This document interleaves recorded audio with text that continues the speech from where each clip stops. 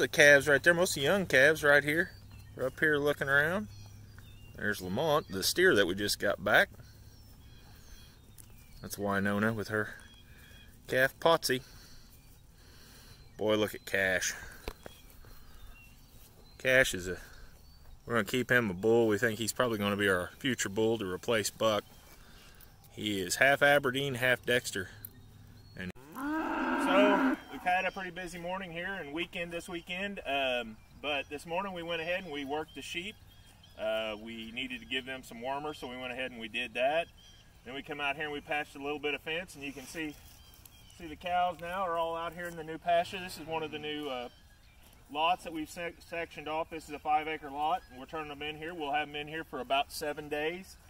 Then we'll rotate them out, and then this little pasture will get about 21 days of rest. But the cows are up in here. They found the grass as soon as we opened the gate up. They started getting in on the fresh grass and working their way through it. So it's been a good weekend. Thanks for watching.